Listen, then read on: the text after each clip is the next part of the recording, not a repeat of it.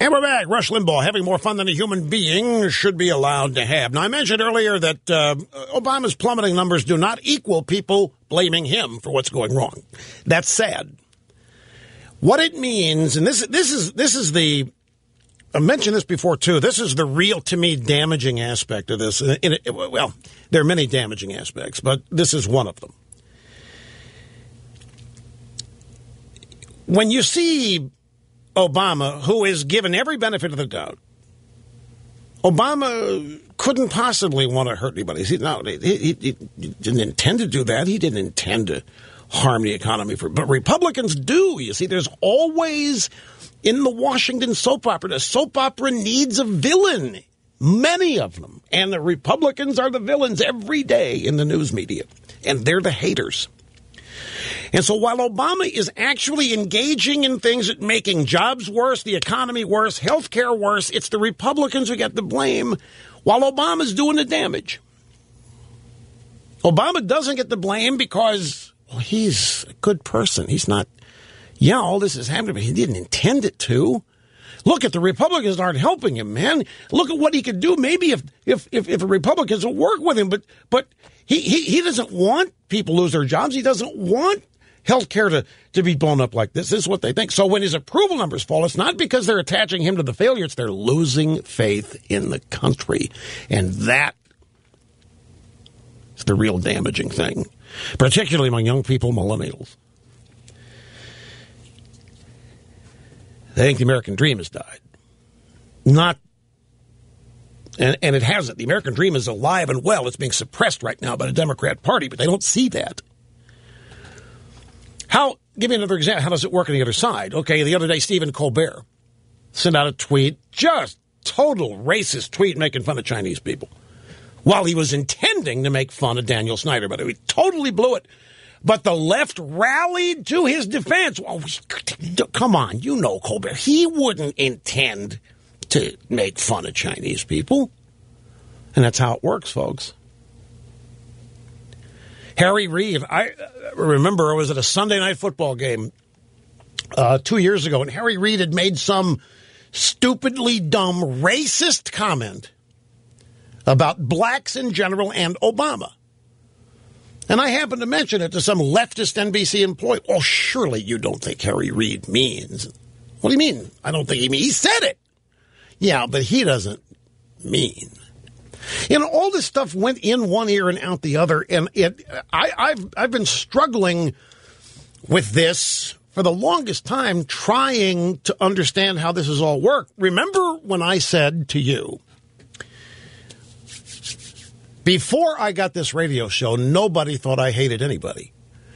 Before I got this radio show, nobody thought I was a bigot or anti-anybody. On a personal, humanity-based basis. 6 months after this radio show, I'm a racist, sexist, bigot, homophobe. And I didn't know what to do about it. And I've got people advising, you can't let that stand. You got to reply to it. And I replied to it, and it just got bigger. I ignore it. It kept happening, but I at least didn't expand the criticism beyond where it originally came from. And I knew instinctively what was going on here. Okay, I'm a conservative. I equal this because this is what the media template is, what the Democrat Party is. But I didn't realize the depth and the degree to which low information people believe it. I'm on the radio every day. I don't hate anybody. I never articulate hate. In fact, I love everybody. I want everybody to. But yet, people who do not listen here firmly believe that I hate Sarah Palin, is stupid, that Ronald Reagan. Just this weekend, I read a piece justifying what happened to Brendan Ike because Reagan actually is the guy who started this because he hated people with AIDS. If you want to blame anybody, this poster said it, some blog, blame Reagan. Because when AIDS hit in the 80s, Reagan didn't care. Reagan didn't say anything. Reagan didn't care. So Reagan stayed silent and people died. And I was alive back then and doing a radio show, and I remember all of that, and I remember this is crazy. It was along the same lines as they actually were accusing Reagan of wanting the homeless to stay homeless. They'd sneak over to Lafayette Park at night and steal their pork and beans and go back to the White House and eat it. And this stuff has been for 25 years, and it's been bouncing off of me, and some of it's gotten in, but I never... the reason I didn't totally believe it is because I never really believed that they could make this kind of thing stick with people. But here they have, folks. This is one of the things we're upping it. For example, go back to close the loop on something I mentioned in the previous half hour. The Republicans are desperate here. Are they not?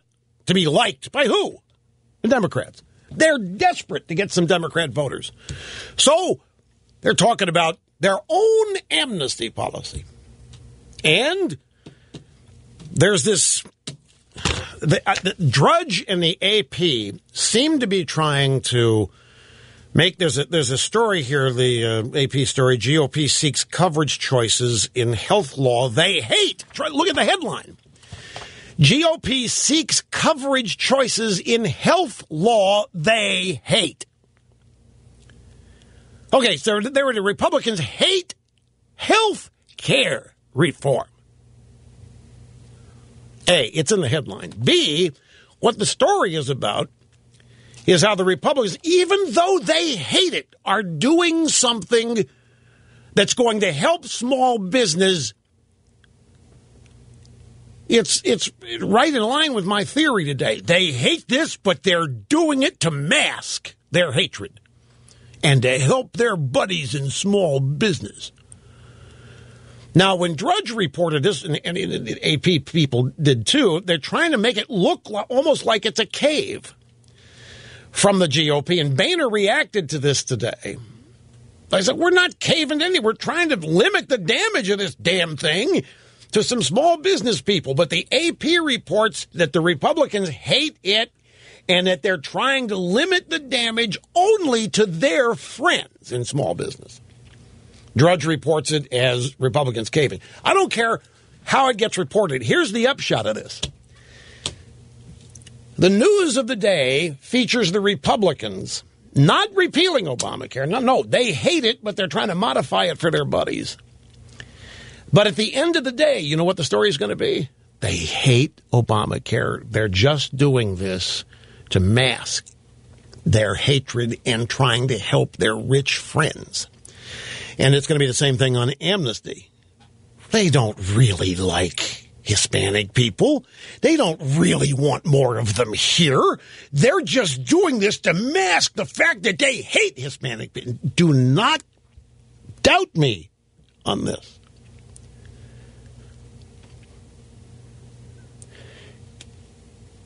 Brendan Ike canned, forced out, cause his $1,000 donation 4 years ago equal hatred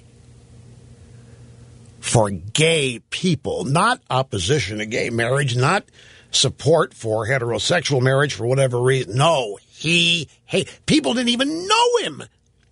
Just automatically attached demonic intentions to him.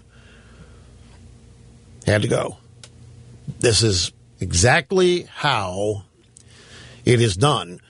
But the left is given a total pass when they engage in their own bigotry, when they engage in their own hatred, when they engage in what this is. This is Stalinism. This is statism. This is totalitarian fascism, whatever you want to call it. This is not diversity. This is not tolerance. This is none of what they say it is. It is the exact opposite of what they say it is. And so their targets, what are they going to do? No, I don't hate anybody. Well, what do you mean you don't hate anybody? Why are you saying that? Well, you say I hate people. I don't hate. Is that how you get around this? No, it isn't. It ain't going to get you anywhere. To say you don't hate. You accept the premise and denying it. They have to be characterized. We don't owe anybody a defense because it's phony and fallacious. They are the ones who have to be characterized correctly. They're the ones who we have to defeat. Not get along with. They're not interested in getting along with us. They have no desire to have us cross the aisle or them cross the aisle. They have no desire to work together. They have no desire to make Washington work by everybody getting together. The only thing they want is for us to not exist or shut up. And if we don't shut up, they'll find a way to get rid of us, one by one if they have to. You've seen it. And when it happens, what do the Republicans do? They beat the Democrats to the punch and they throw their own people overboard. Well, we're not people of hatred. We can't have that kind of person in our party. We can't have that kind of stupidity in our party. We can't have... And they denounce their own, they throw them overboard. And the left never does that. You ever seen the left throw any of theirs overboard? Ever? All they do is circle the wagons. They didn't intend that. You think anybody ever said of... is there any Republican that's popped up and said, come on, David Koch hates? Does anybody really want to try to make the case here? Does anybody really want to think David Koch is given $100 million to cover the fact that he's a bigot? Does any Republican stand up? Does anybody stand up and defend Koch or say anything like that and refute any of it? No. It's just left out there to dangle. And the low information voter doesn't see any reaction to it. Well, must be true. But it's been going on for so long, it's not even a conscious belief anymore. It's just the assumption of what is.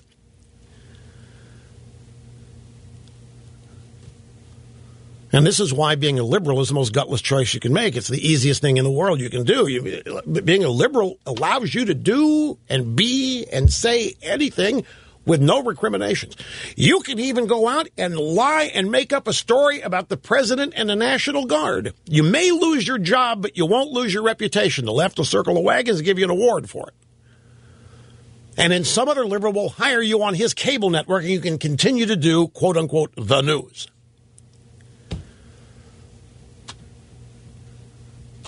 I must take a brief time out. I'm still not through with this. And there are a couple more things that I want to run by. I read again the statement from the babe at Mozilla. Listen to this paragraph. I read this to you last week, but Mozilla believes both in equality and freedom of speech. No, you don't. You do not believe in equality and freedom of speech. You can't. Equality, listen to this next one. Equality is necessary for meaningful speech. What in the world does that even mean? Equality is not necessary for meaningful speech. Some of the most meaningful speech has come from people in prison.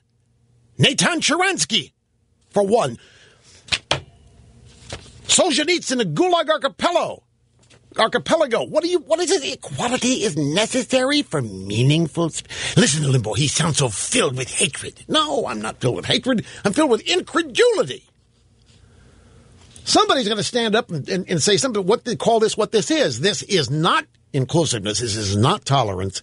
This is not diversity. This is pure, unadulterated fascism. Equality is necessary for meaningful speech. Meaningful speech? What the hell is meaningful speech anyway? Who gets to decide that? And you need free speech to fight for equality. No, you don't. Solzhenitsyn was in jail when he was fighting for equality, when he wrote a book. Any number of people have been in shackles one way or the other, because it's been the history of human beings, actually.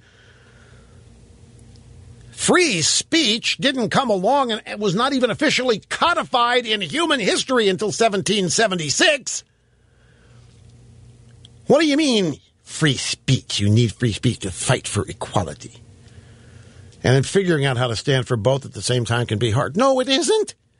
No, it's how to stand for free speech and equality at the same time is hard.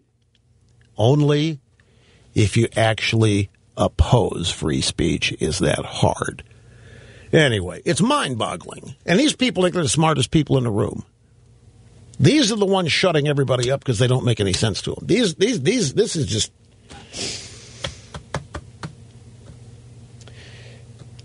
It's just fascism, folks. It's what it is. I got to take another break. We'll be back here after.